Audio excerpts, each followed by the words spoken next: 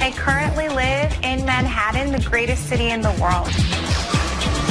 I'm 35. My net worth is several. And I ended up becoming the most popular millionaire they've ever had on the show.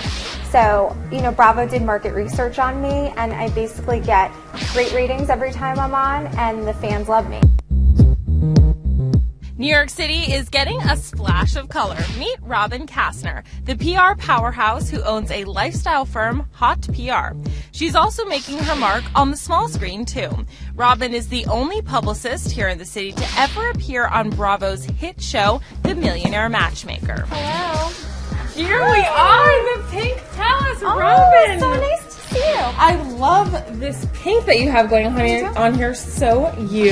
Yeah, I love it too. Can you give me a tour of your place? This is awesome. Of course. That's right. Let's go do check it out. Okay. Well, I call it the Pink Palace. It's my Upper East Side abode. Right now I'm a First Avenue princess, but hopefully one day I'll become a Park Avenue princess.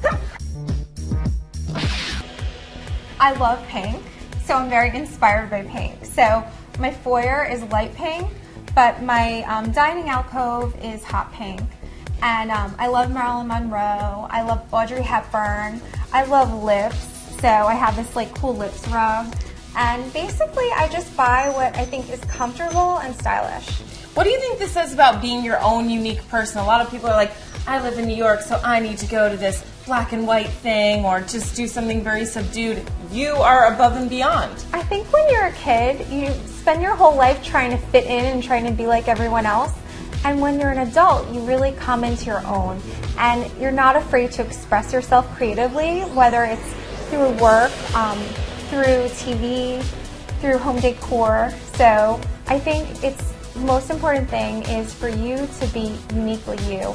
Well, honestly, when they called me to be on Millionaire Matchmaker, I did not want to do it. But they, kept interviewing me, and then they said I could be on it. So I was thinking, well, it might be a good way to promote my PR firm, Hot PR. But also, I was single, so maybe, she could get me a boyfriend. I like Hello Kitty. No. And you like pink, too. I like pink. No pink. No, I didn't think so. Well, during filming it was really stressful because Patty Stenger did not like me. I don't know why. I mean, most people like me, so it was just kind of like I had to listen to her yell at me and just be like, okay, whatever. All right, so let's go check it out. Yeah. I think the most important thing I learned is don't let the Patty Stengers of the world put you down. Because if you think you're fabulous, you are fabulous, no matter what people say. I was on Millionaire Matchmaker 3 seasons in a row, and I was also on Mob Wives. I was also on The Soup, and then The Soup called me up and they said, hey, we want to give you a Soup Award. And I'm like, wow, that's probably the closest thing I'll ever win to an Oscar. So I went to LA and I accepted my Soup Award on TV in front of a live audience. It was really exciting. For most awkwardest date goes to Robin Kassner and Luke Morgenstern from Millionaire Matchmaker. And this was probably one of the most awkwardest dates of all time. Wow, you guys are still together? Of course. It's all about trust, I get recognized 30 times a day, and it's really, annoying because it's I'd rather just go about my day and not have all these people come up to me. However, I really do enjoy the fans, and I'm glad that I make them smile. So, yeah, I mean, sometimes I really like it, and sometimes I'm just like, no, it's not me, leave me alone. Next time you see me on Bravo, I'm going to be on the Billionaire Matchmaker, not the Millionaire Matchmaker. It's only up, up, up, up, up.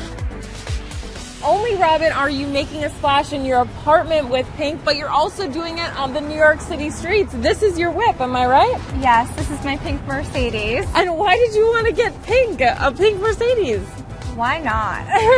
That is the question. Why not? This is so fun. Do people just come and are like, oh my God, check out this car? Everyone loves my car. They think it's so cool. It's actually sparkle pink, and I got it to match my nail polish. This one over here. Yeah. Oh my God. I know now why you make a splash, not only in New York City, but on the reality TV screen. Can I get a ride in here, perhaps? Of course. Yes. Shall we, Robin? Yes. Let's do it. Toodles.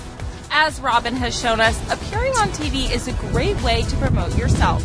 and your business. But no matter who's watching, whether it's colleagues or fans, you should always be true to yourself. I'm Christy Clemens in New York.